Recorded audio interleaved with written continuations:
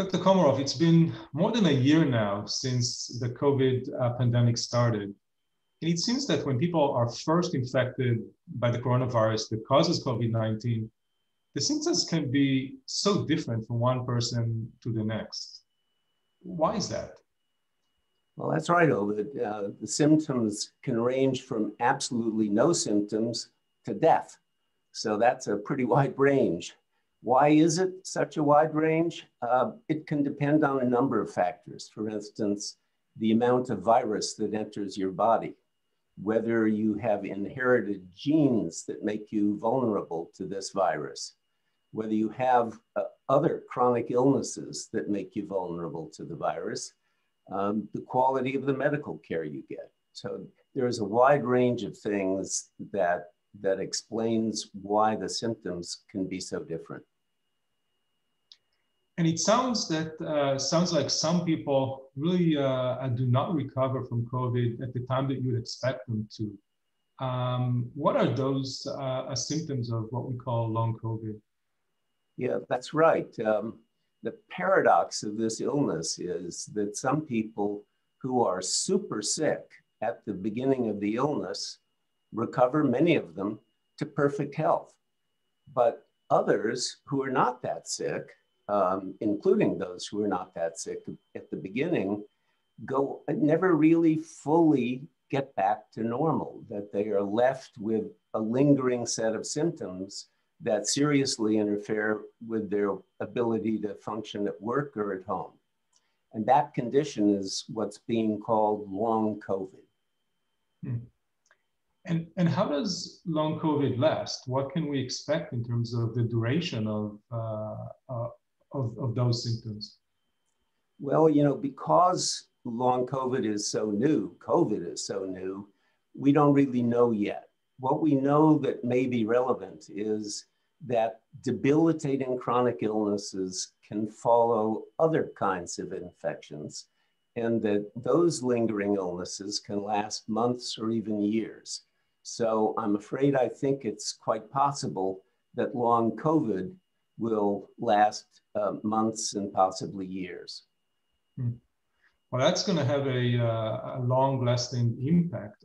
How many people do you estimate would develop the long COVID and will not really fully recover as a result of the first infection? In the United States, we estimated last summer that the pandemic might produce 2.5 million cases of long COVID.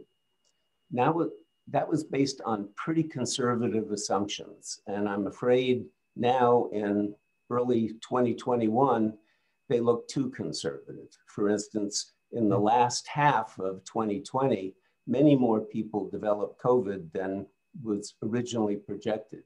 So I think the 2.5 million is probably a bottom case estimate.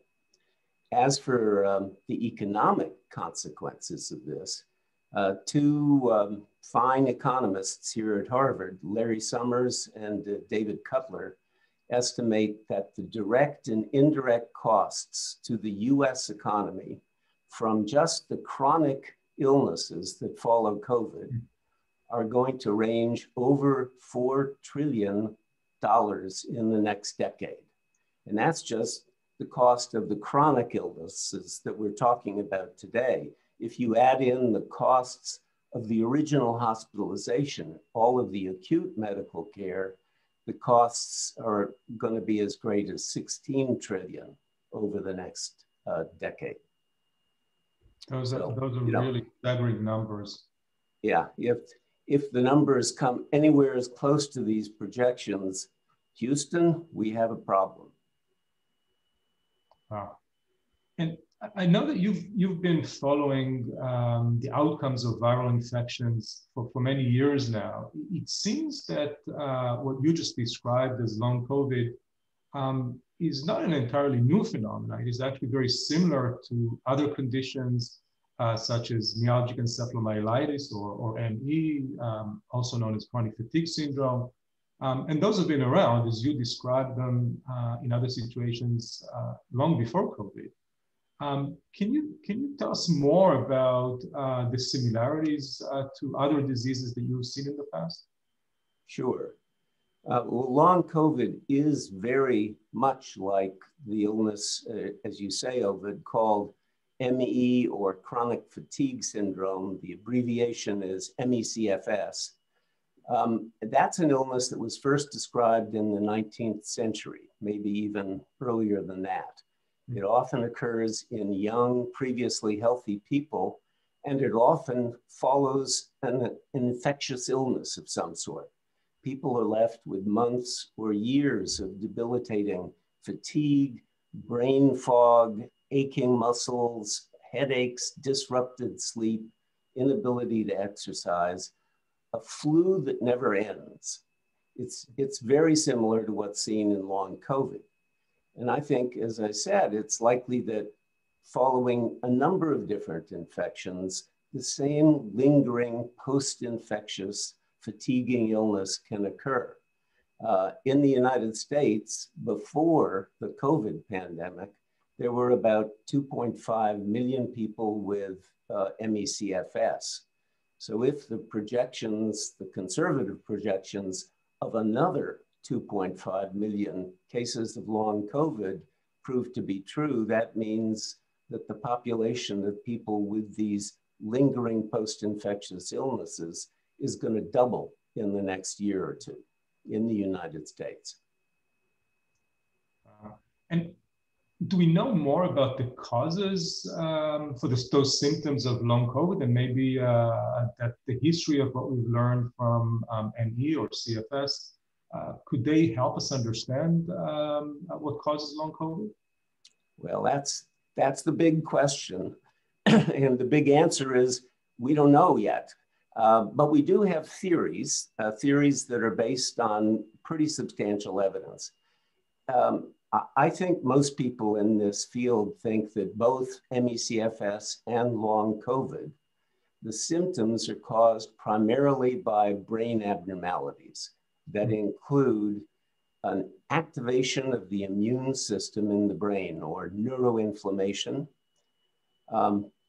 autoantibodies or an autoimmune disease that causes autoantibodies that attack targets in the brain, decreased blood flow to the brain caused by abnormalities of the autonomic nervous system, part of the nervous system that controls blood flow, blood pressure, pulse rate.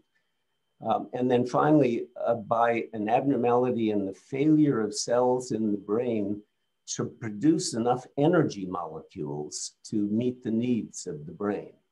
All of those things have been documented in MECFS and are likely to apply to long COVID as well.